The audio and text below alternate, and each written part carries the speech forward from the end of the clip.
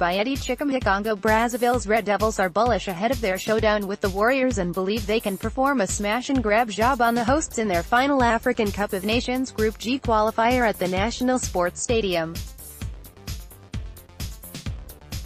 Tabletoppers, Zimbabwe will receive Congo at the Giant Stadium on March 24, with the hosts needing at least a draw to seal their place at the Nations Cup showpiece in Egypt in June.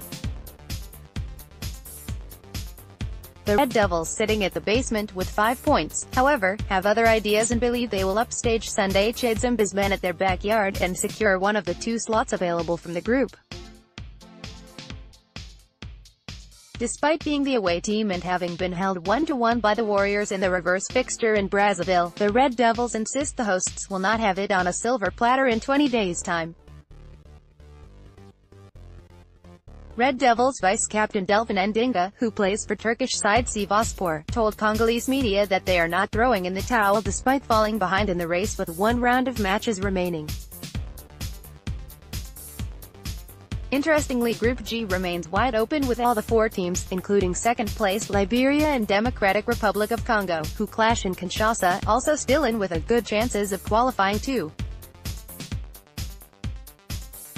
Zimbabwe are currently sitting at the top with 8 points and they only need to avoid defeat against the Red Devils to progress to their 4th AFCON finals.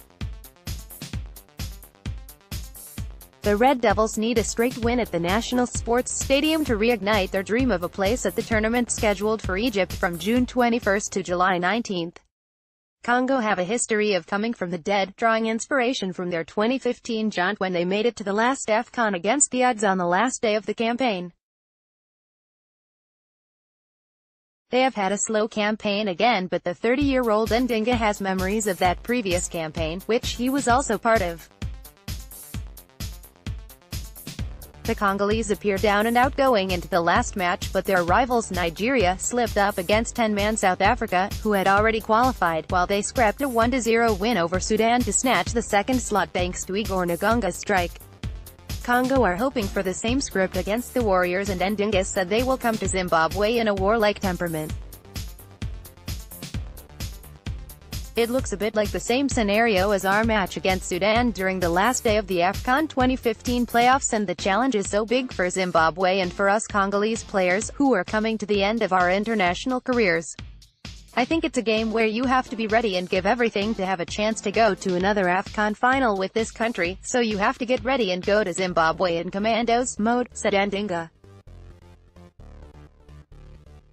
Congo and Zimbabwe played a 1-1 draw in the first leg last year, with Billiot on target for the Warriors at the Stade Alphonse Massamba Dabat in Brazzaville.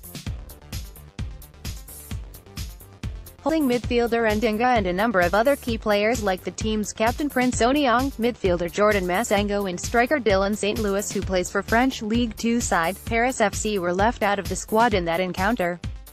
Brazilian coach Valdo Filho came under heavy criticism for the move and is likely to track down all his best players in Africa and Europe for the return leg.